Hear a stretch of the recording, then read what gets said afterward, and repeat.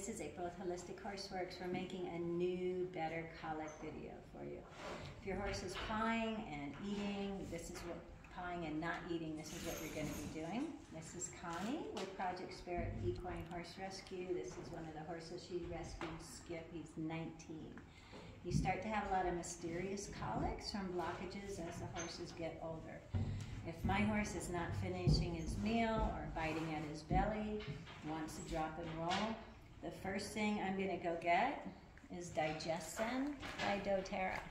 And people say, how much? And I'm like, if you don't want a $5,000 vet bill, does it matter? Okay. I let him sniff it. Oh, I need to eat it. And I would go in the side of the mouth, and I would just pour like that. How many drops? I don't know. That's the first thing I'm going to do. The second thing I'm going to do, I'm going to saturate my hands with it. Make sure that they're not kicky. You're going to come back to the belly button, and you really want to saturate that belly button. It goes right up into the belly. Once that is saturated, I'm going to put it on my hand and rub on both sides where the skin isn't. Okay, it just goes in. And it just feels so good. So that's working that way. This is working this way. The next thing I'm going to do is we're going to do our belly lifts where you lift all the ribs. And you want this to be really slow. I'm going to be in this area, not this area. I'm going to come under. I'm going to lift with my body.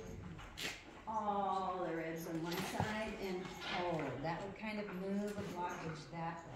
You would go to the other side of the horse. You would lift those ribs in this area so everything would roll this way. Once those ribs are freed up, we're going to do belly lift and butt tuck combination. So scratching in the girth area.